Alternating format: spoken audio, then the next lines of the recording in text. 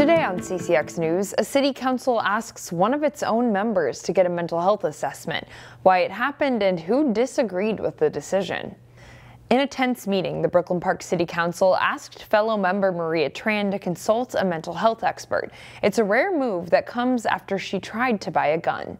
Elected city officials said Tran has made unfounded accusations against her colleagues and city staff.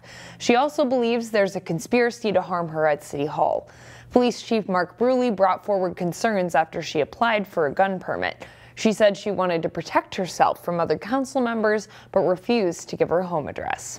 One continuous theme that I've seen throughout numerous reports and investigations and things that she's told me is this paranoia of bodily harm and fear of somebody killing her, somebody after her, and attacking.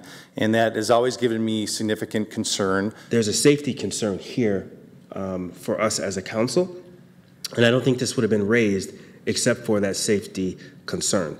Because if some of us, rightly or wrongly, I tend to think rightly believe that there's some behavior that is a little divorced from reality. The only council member to oppose the letter was Boyd Morrison. He called it unethical and ridiculous. Tran did not attend the meeting.